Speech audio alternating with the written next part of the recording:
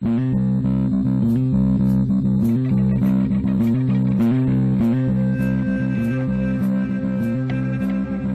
to the Crazy Town Podcast. I'm Jonas. I'm TNT Don. I'm Mike the Explosive One, and we got our special guest, the big man, Lil Easy.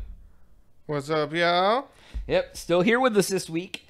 So, guys, in Minnesota, a state senator voted against a bill to provide free breakfast and lunch for school students. I heard about this. Because he said, and I quote, "I have yet to meet a person in Minnesota that is hungry." I agree. And then he said, I have yet to meet a person in Minnesota that says they don't have access to enough food to eat. Now, I should say that hunger is a relative term. I had a cereal bar for breakfast. I guess I'm hungry now.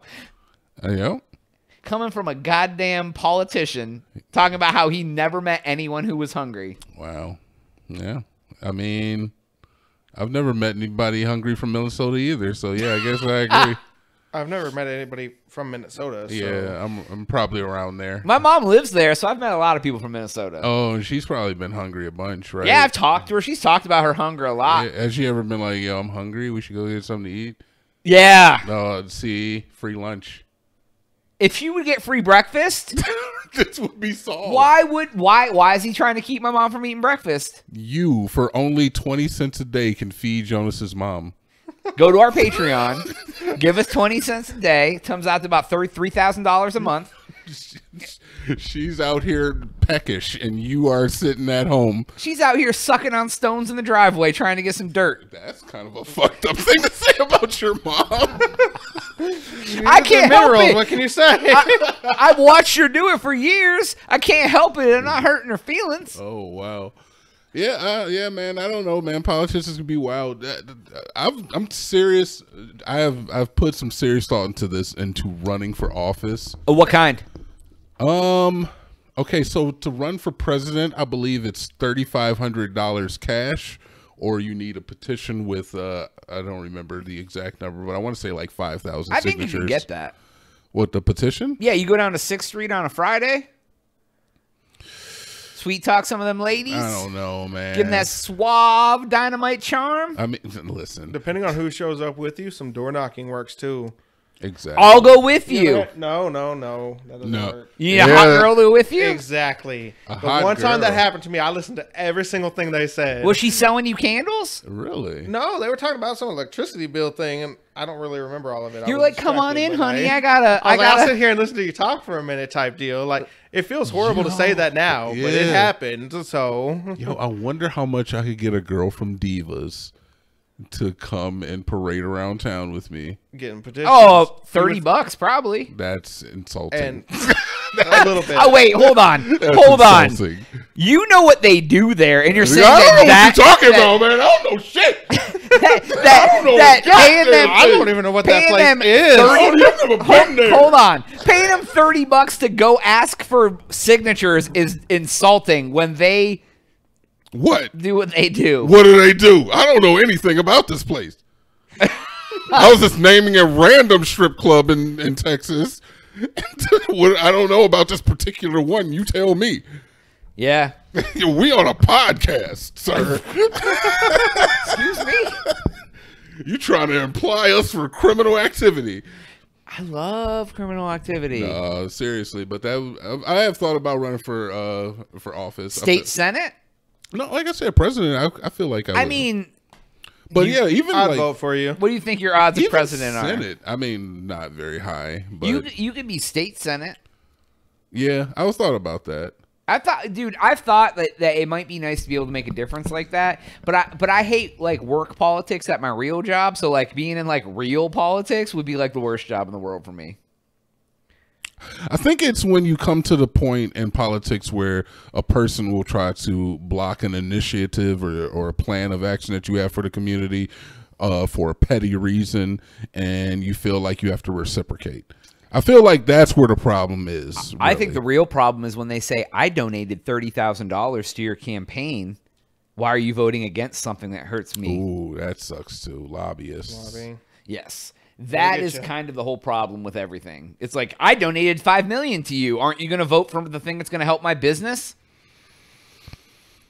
Buying votes, bro. Super PACs. And then when you try to stand up for yourself, then they just don't give you any more money. Yep. And now your campaign is crippled. Yep. And then they talk about all your stuff that you have on your computer, and then you don't get voted in. TNT Dynamite hates kids and old people.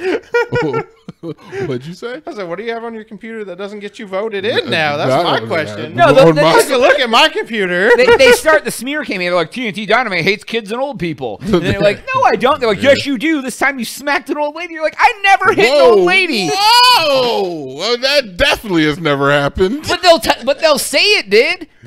That's so true. Yeah, they'll be like, remember when he smacked a woman? And you're like, I've never hit a woman in my whole life. And they're like, yep. And just the implications alone is enough to just totally tarnish my good luck proving persona. Everyone wrong. Like, it's just they just throw out slander against you, and then you got to defend yourself. You listen to rap music at all? Yeah. The Lil Mosey, you familiar? I don't know that one. Don't know that one. He's a younger rapper. Is he newer? Relatively. Okay. He was pretty big maybe like 2-3 years ago. And he was on the uptrend, lots of music videos, and then a young lady came out and said that he sexually harassed or sexually assaulted her. Essentially, she said he raped her. Okay. Just recently came out is that was not the case, and that she was not being completely truthful about the situation, and all the charges were dropped. And but now he's still... And I was just, that's the thing. It's like it forever tarnishes your name. Similar thing with Kobe Bryant. People still bring that shit up with him. I mean, he did pay her, though. But if you listen, you pay for it to go away. But what does she want from the beginning? I feel like if you, to a certain extent, if you take the money, that's what you wanted. Because if you wanted justice, then that's what you wanted. If you take the money, then that's what you want. I see your point. Like, there, yeah. It's like you could have stood your ground and just said, no, I'm sending your ass to jail. Let's go to court. Exactly. If you want justice, that's what you want. If you want money, then that's what you want. Period. But Kobe also bought his wife a giant-ass ring. Hey, if she wanted a ring, that's what she wants. If she wanted a husband that wasn't going to cheat on her occasionally, then... she wouldn't have got with Kobe. That's what she wants. I mean, God rest his soul. I mean, hey, man, we're talking about a dead man, but still. Hey, look, man, if you making millions, guess what? You get to do that. I'm sorry. What, bang other girls? Yes. Yes. I saw a comedian talk, yes. I don't remember his name, but I saw a comedian talk about this once. He said, you cheat on me and you're a billionaire, I'll stay at home, cook you dinner, meet the dude at the door, invite him in. Yep. Like, billion with a B? Yeah, billion. You can't leave me for nothing. No. I'm gonna be best friends with your side dude. With my cuck? It's not a cuck. It's not a cuck if you know. It's not a cuck if you know. You're not a cuck if you know. Then you're just an open relationship. That's an open relationship. You're poly. That's the way it goes. Is it? Yeah. I think that's the terminology that they use nowadays. But the horns of the cuckold were originally for a husband that didn't realize that he was being cheated on by his wife, and he wore the horns of the cuckold, which everybody else could see, but he didn't even know he had them on. Okay. But nowadays, it's just a guy who likes to watch. A dude that likes to watch. Yeah, he likes to watch his wife get bowled out. Yeah, but yeah, so yeah, I guess you are a cuck then. Man, one of my favorite new profane words too, by the way. Cuck. Yeah, we've been cucking it up on the podcast for years. Cuck and bussy are like my two favorite. I've talked about bussy before. Your new not just the ussy ending to any random word. Like, it be killing me online. Like, but you know what's really awesome is we've been doing this for a very long time. We've been doing this for years. And it just became popular. What did you send me a fucking picture of? Clownacy or something? I sent him a picture of Clussy. Clussy. Yeah, dude. Yeah, but you can add it to anything, man. He knows. Add it to anything. Yeah, I love that. Random shaped tree. Trussy. Trussy. Yeah. Oh, you're going to have some Trussy? I might just. Yeah, they add it to everything now. Yeah. And every time I see it, it kills me. There's a cactus out there. You want some cactusy? Cactusy, maybe? Cactusy? Cactusy.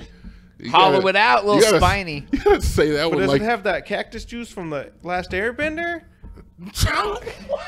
Wait, hold on a second. When they bring that cactus juice from the last Airbender and get just high out their minds? They were doing peyote and An Avatar? Oh my god! I gotta start watching that show. I've never seen it. I've never seen That's hit me horrible. Get on this. I might have to. Tell me about your last time you did peyote. The live action, because that wasn't it. Nah. When was the last time you did peyote? Never. I've had options to. It kind of grows out there in New Mexico. Peyote it's sounds very scary. Easy to find. Yeah, but it sounds like a terrifying trip. It does. I'd be nervous to do it at like Burning Man or something. That's just too much, man. You're already like it's already like you're like in an apocalypse. I hear it's really chill though. Burning Man or cactus trips. Burning Man. Yeah, I've heard burns are chill, man. Would you go to Burning Man? I'll try it out. Would you go to Burning Man? That's a no. I'd be burnt to a crisp at the end of day one, but I would go try it out. Sunscreen only helps so much when you're as pale as I am. I would have definitely went when I was younger. I don't know if I'd go now. Okay. But I mean, like, I don't know if I need to party for like 4 days in the desert right now. Yeah, I feel you. But I think it would be fun. I consider going. I'd have to do like glamping style with a whole camper to go chill. Yes, definitely. But then you have to like rent a camper because I ain't. You got to rent like an RV space and all that shit. Like I would do that rather than in some just pitch a tent in the desert. I used to do the tents at the lake all the time. I can't sleep in a tent anymore. No. I wouldn't be able to get off the ground when I woke up. Like, we have to rent a Winnie. Ooh, we'll look into it. See Winnie Cooper? Yeah, exactly. Look into it. See how much it costs. It's not cheap. Anyways, go to thecrazytown.com and that will show you how we do things for Jonas. TNT. We are out. And the big man, Lil Easy. Oh, yeah, we out now, too.